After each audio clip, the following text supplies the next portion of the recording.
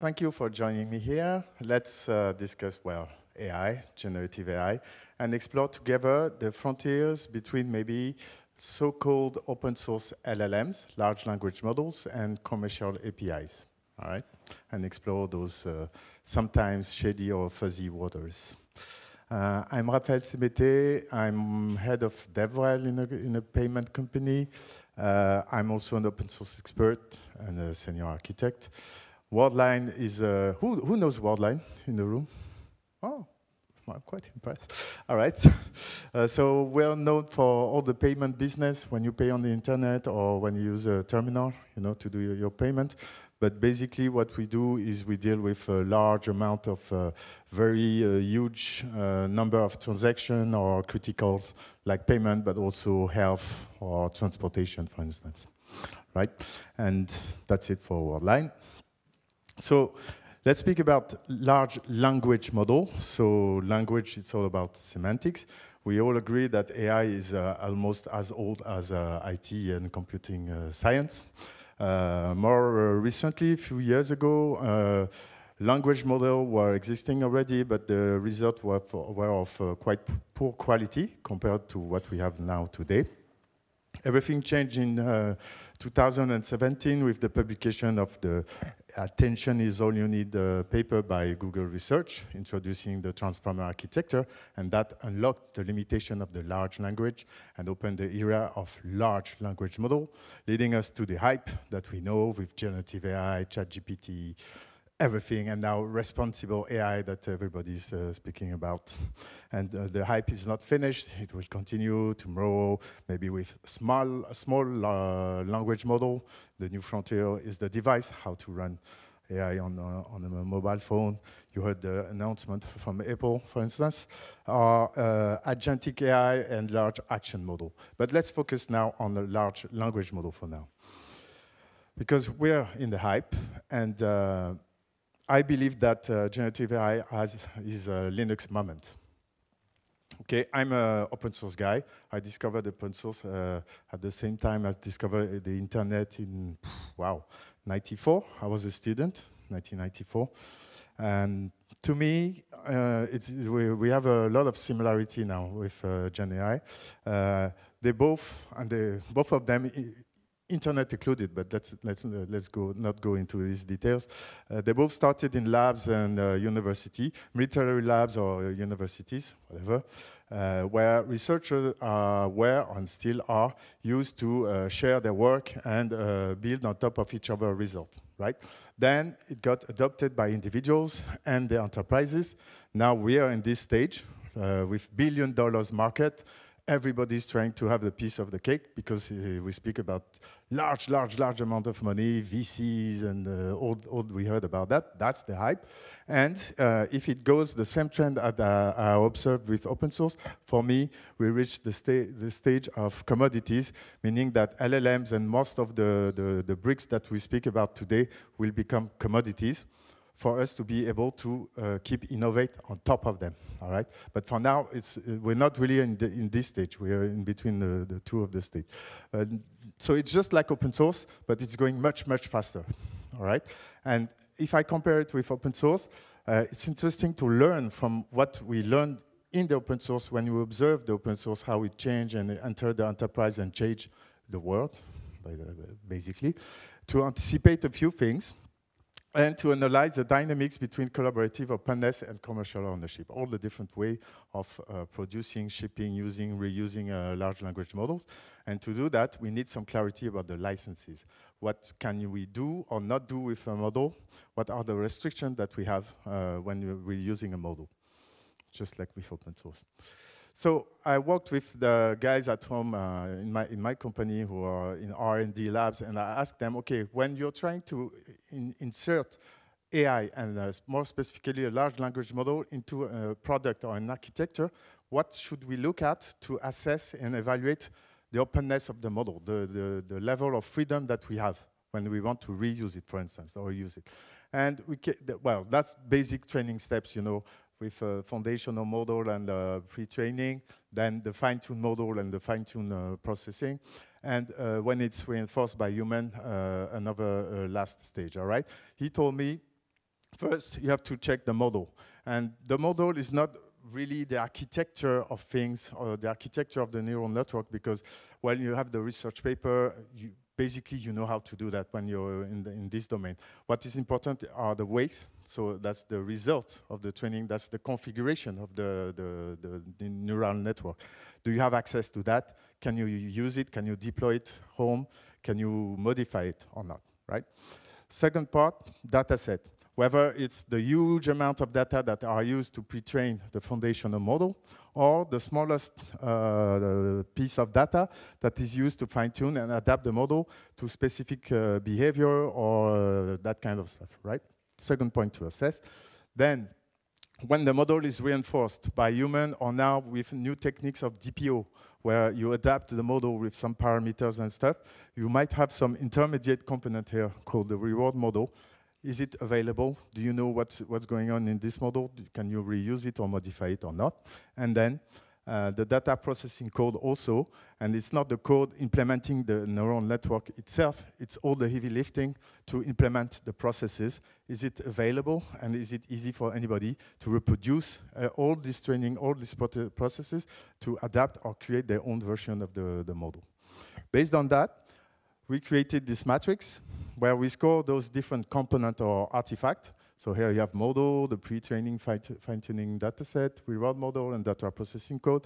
And with the scores going from 0, it's completely closed, black blocks, to 4, it's totally open. It means that you can use it, you can reuse it, you can modify it, and you don't have any restriction about what you can do with that, right? And in between, you have 1, it's only described in a public research paper, so it's behind a paper wall, let's say. 2, you can have access to it, but it's restricted, whether you have to pay money behind the paywall, or you have to prove that it's for research only. So you have to be part of the research team or the research world, let's say. And 3, it's open. You can access, you can modify, but you have some restriction about what you can do with the model. And based on that, what I propose from now on is to use this matrix and just to check and assess a few LLMs that are known or less known, just to illustrate the 50 shades that we can have on openness of models today. So first, let's start with OpenAI, because it was part of the beginning of the hype, not the beginning of GenAI, but of the hype. So basically, hence the name, OpenAI. It started as a non-profit organization in the US, which intent was to improve artificial intelligence for the wealth of humankind and stuff. So first version, generation of the GPT model was quite open. The model was completely reusable. No, not that much information about dataset and code, but still, all right. With the hype, so the post-LLM hype, everything changed. They closed everything.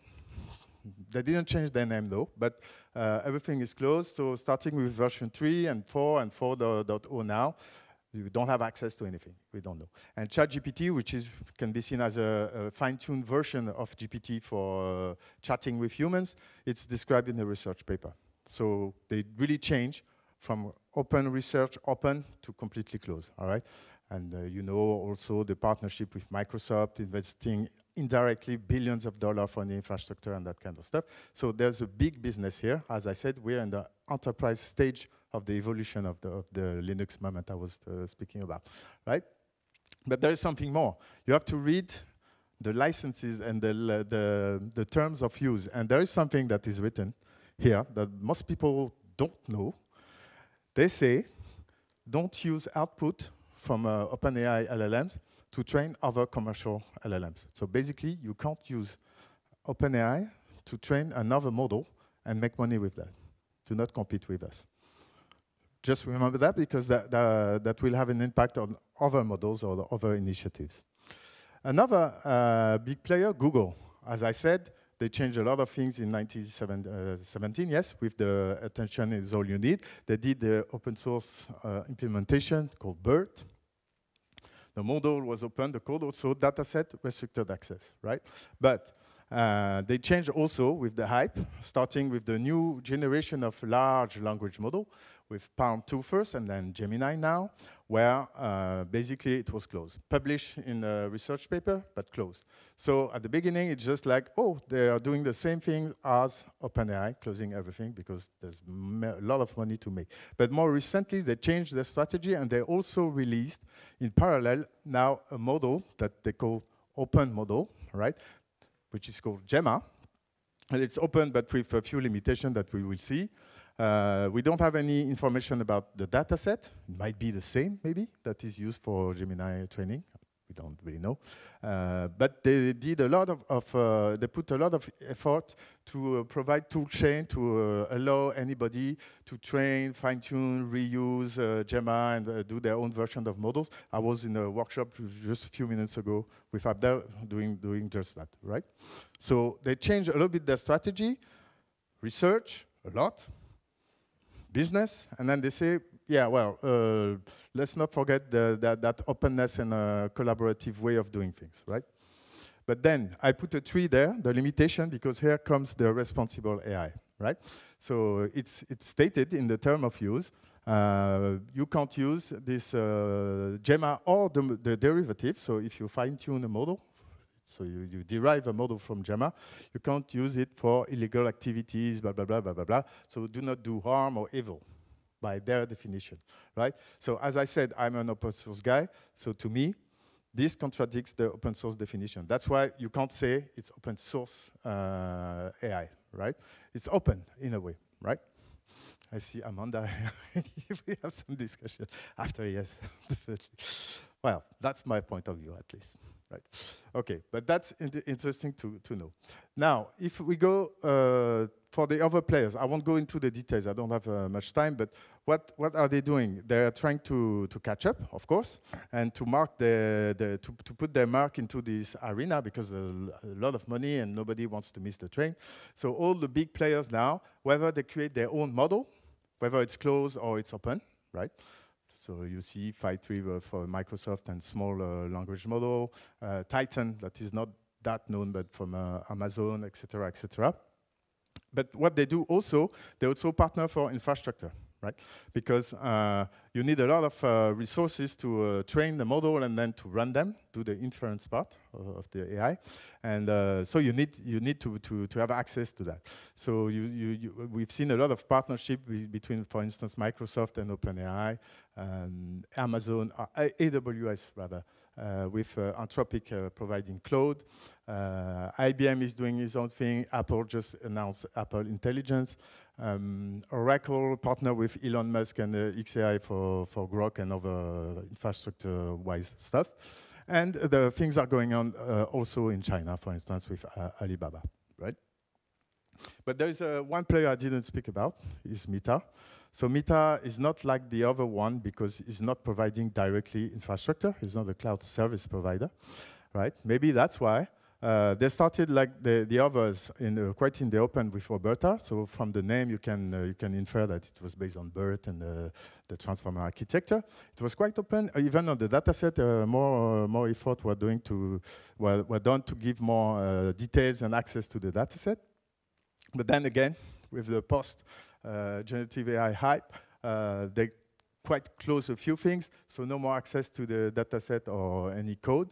But they did something. They allowed people to reuse their model, LLaMA and LLaMA 2 then. So that was interesting. But you have, again, to read the notices, the licenses, the term of use. So for instance, there are additional commercial terms in the LLaMA 2 license, which states if you basically, if you start to make a lot of money with LLaMA, we want part of it. You have to contact us if you sell something with more than 700 billion active users monthly. Right? So that's a restriction. You have to know about that, all right? Because a lot of people say, yes, it's open source. Yeah, maybe it's open. Yes, we can reuse. But be careful, you can't do anything with that. They put a limitation there.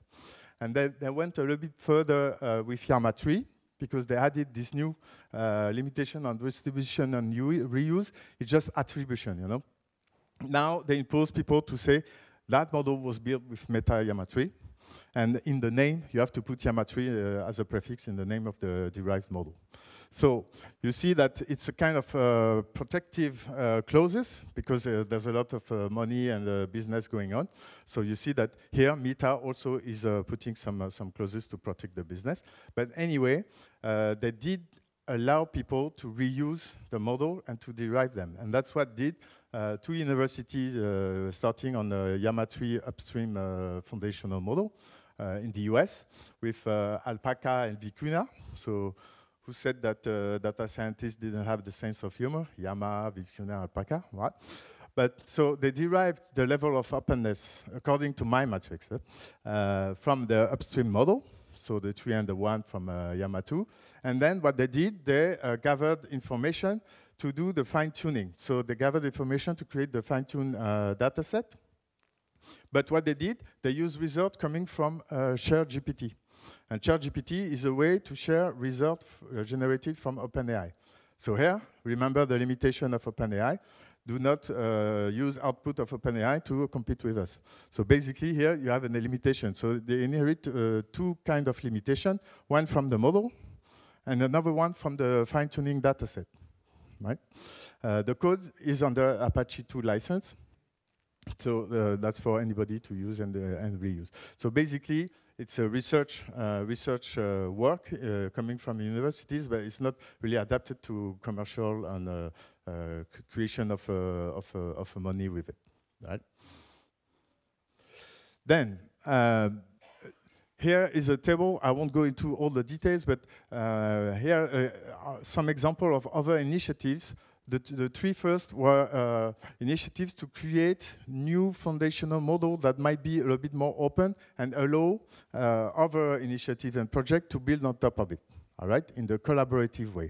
So the first one, Eliter AI, for instance, the model is completely open. Then Falcon and Blue, you have some limitation. Basically, it's a responsible AI again. Then you see the data set there is more open. It's between 3 and 4. Depending on the limitation that you put on the usage that you will make of the dataset. And basically the code is available, or sometimes you have some examples or some general instruction. All right? And you see that also you have it was done by research institute, but also by non-profit organization. And I put here Mistral, which is a good example because I will focus on it, and not just because we're in France and it's a French-based, let's say, company, where you don't have any information about the data set, but yes, you can reuse some of their model, right? So what to remember here? Dataset fuzziness first. Here, please refer to the specific license depending on the subset you use. I think that I took that from the Bloom model card on the Hugging Face.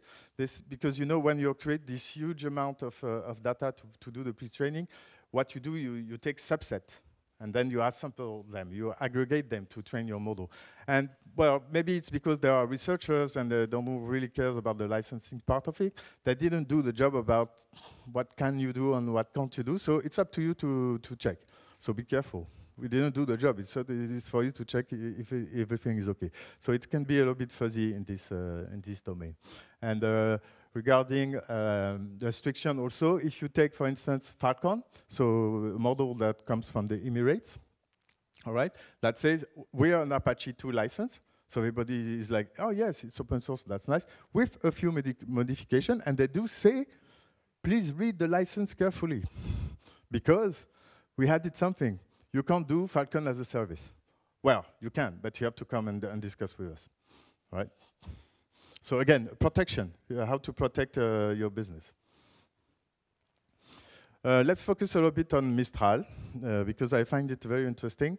You know, France is known for its cuisine, and the cuisine, it's all about the sauce, at least in the French cuisine. So it's all about mixing ingredients. And that's what Mistral is doing, mixing things.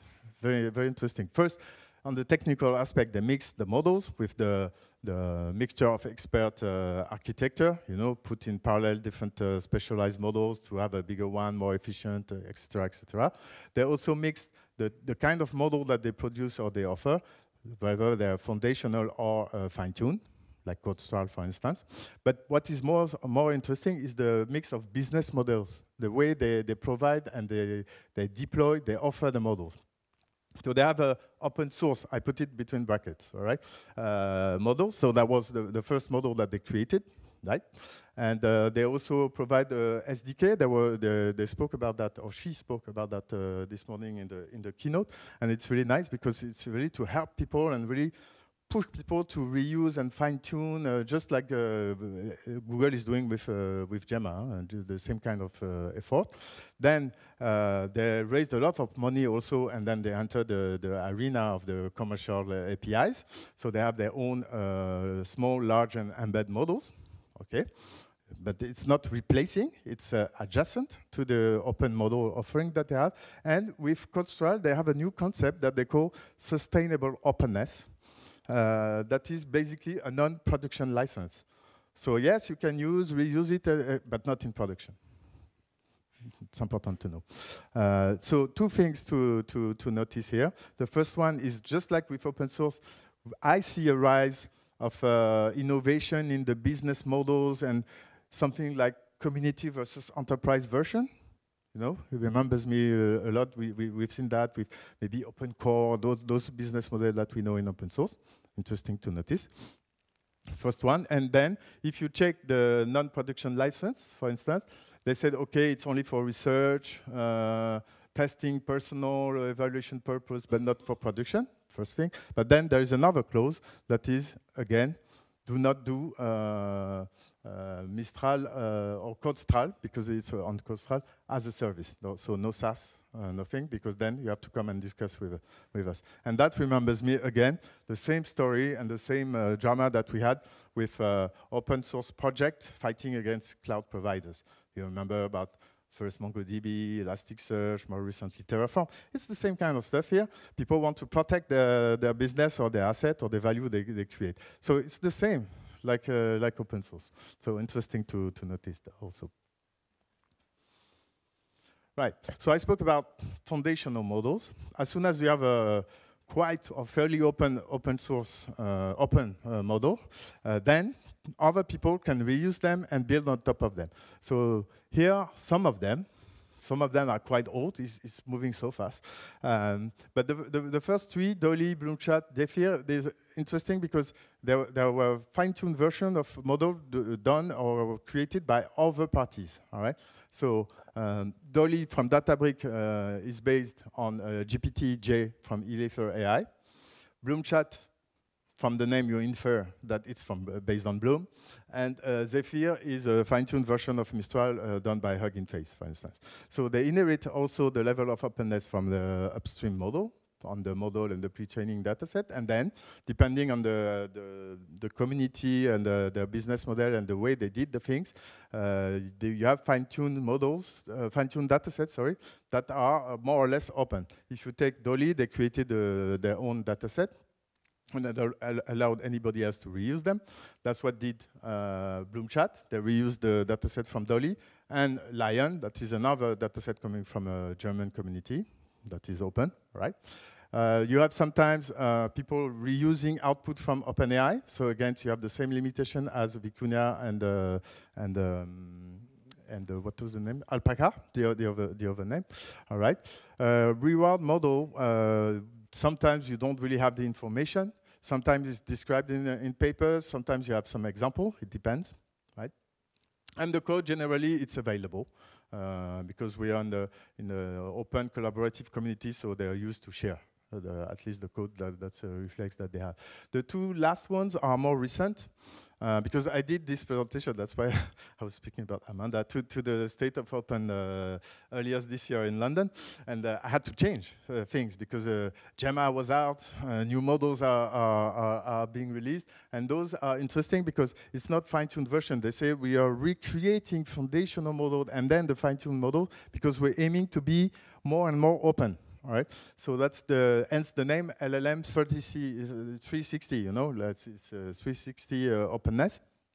So basically, the model is completely open. We can reuse, transform, derive, whatever you want to do. The pre-training dataset, the reusing dataset created by other communities, like Red Pajama, Falcon, or Star Coders.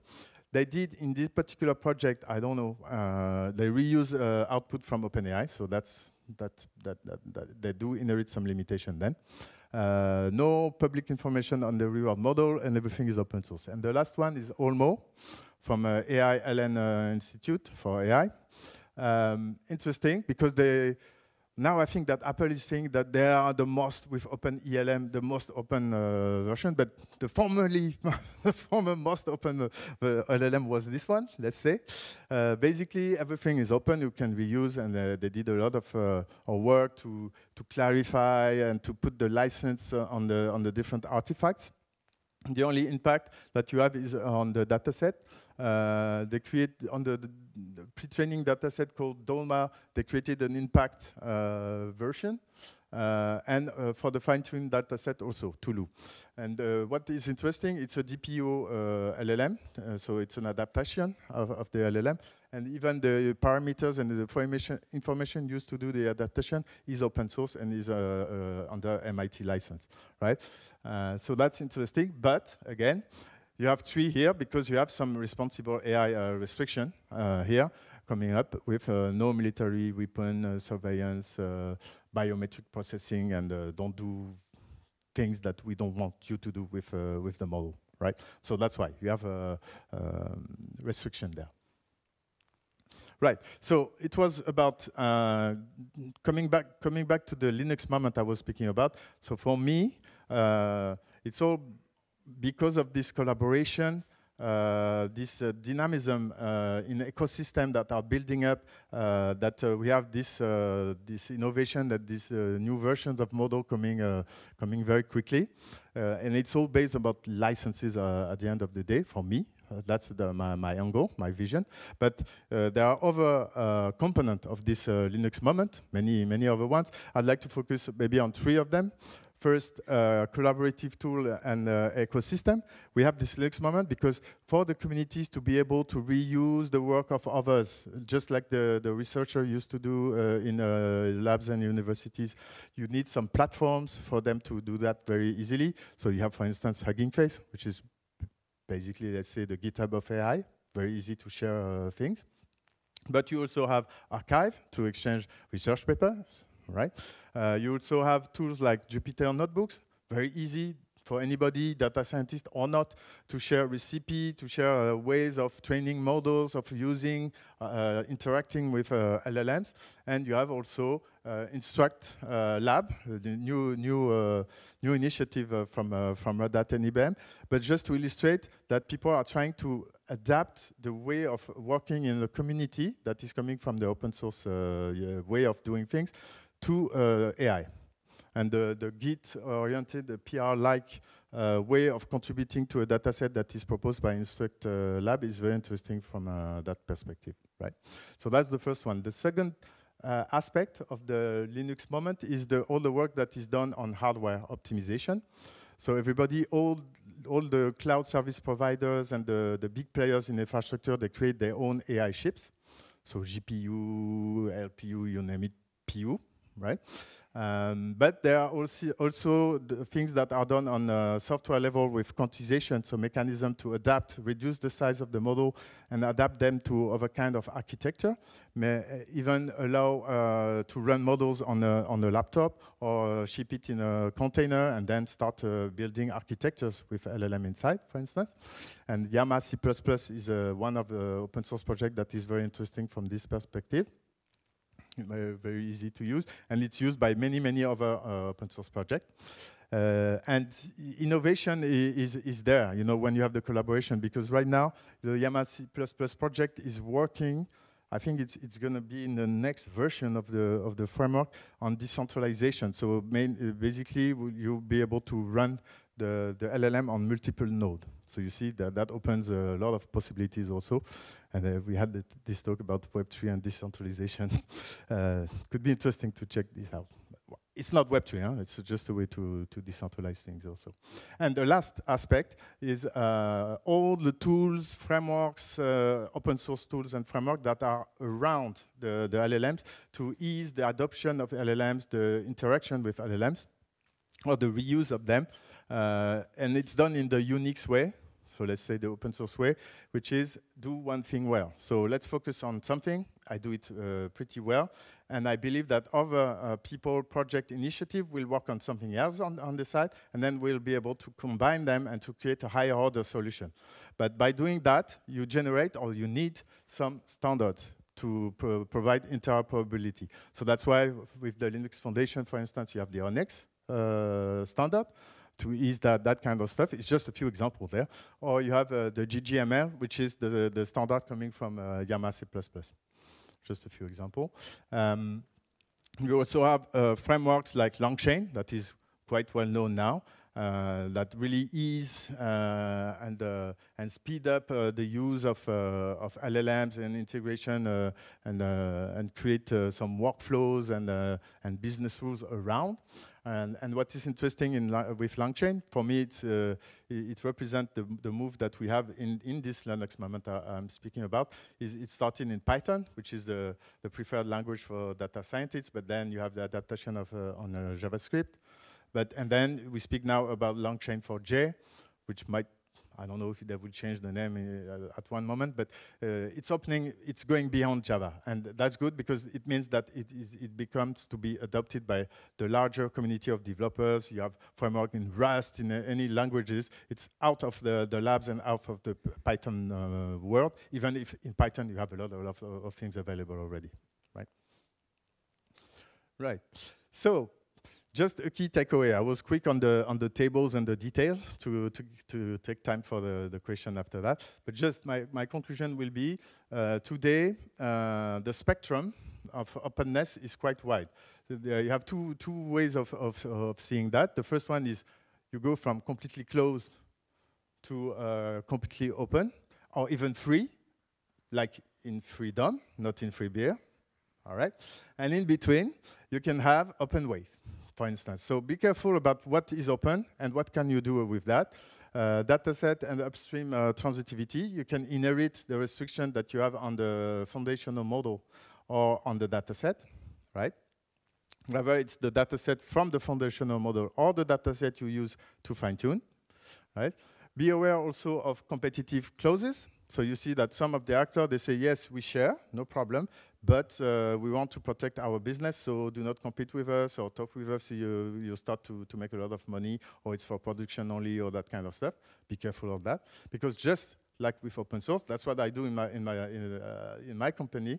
I go to the project and I say, yes, you use a lot of open source component, but are you aware about the licenses? Are you okay with that? And it's sometimes a lot of pain, you know, to go afterwards and to check that everything is okay. So it's good to know those things before. It's easier to deal with, right? And you also have the responsible AI restriction. So of course, we don't want to create bad things and do evil and stuff. Sometimes you might have some restrictions that are not that bad. Maybe it's like, do not use this model to do health or health services. And maybe some people are doing things that are linked to health. So maybe you're in a fuzzy zone there. So you have to be aware of that. Okay. Another way to navigate this spectrum is to take the trend that I was comparing GenAI with open source and even internet, actually. So from open research, right, to competitive market, that's where we are. A lot of competition, everybody has the biggest model, and the VC has there, and we speak about billions of dollars, euro, yen, whatever the currency you want, right? But we're in between here and the competitive ecosystem, and that's what I observe, and that's what is interesting beyond the licenses and stuff. Licenses is interesting because they are the foundation for some of the business models. And the example of Mistral actually is interesting because well, they do innovate by creating different business models. One that they call open or open source, another one that is commercial API. Another one is non-production license, for instance. And you see a lot of partnerships to me, all that is possible because you have a certain level of openness somewhere. All right, so that's why you have to check what the level is exactly. But openness fosters the reuse and collaboration, definitely. I hope that I proved that with the few tables that I've shown, and in particular, the fine-tuned version derived the model from foundational model that were quite open before them. And collaboration brings commoditization. That's my point of view. So at the end of the day, those components, some of them, will become commodities, and that will be then for us to innovate on top of that, as I said in the introduction. So it's just like open source. So why not learn from the open source? Because this time is going much, much faster. So let's try to anticipate some of the result to cave out or the opportunities that are arising here. So yes, AI love open source. Open source should love AI also. And at the end of the day, it's just like with open source. It's not like completely free, collaborative communities against big bad wolf big companies. There's all the colors of the rainbow to make the world, and we see that here the innovation is also at play on the business side. All right, so that's it for my presentation. Thank you.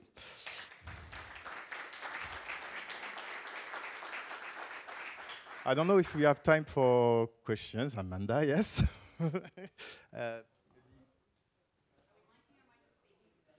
I think it's recorded. Maybe well, let me give you the mic. I really like the comparison that you make between the Linux moment and the AI moment. And sometimes we've talked about 3 generations, the Linux generation, the Kubernetes generation, and the AI one. And you sort of see that evolution. There are 2 things I would question in what you've said. You mentioned putting on a disclaimer. I think that comes with a risk. Because if you say this is not suitable for X, it implies you know. And you are then potentially bringing liability to yourself. Is like saying I may be infringing a law by doing X, so I would be careful with that. The slide where I was shaking my head at you, can you go back to it? The one where you were looking at the AUPs. I just want to see if I'm right or wrong.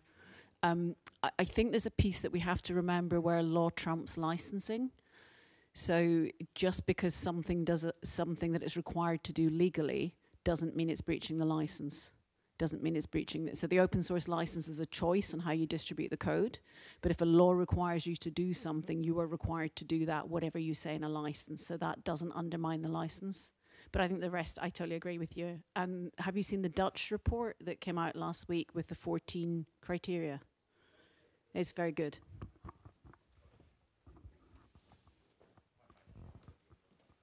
Thank you.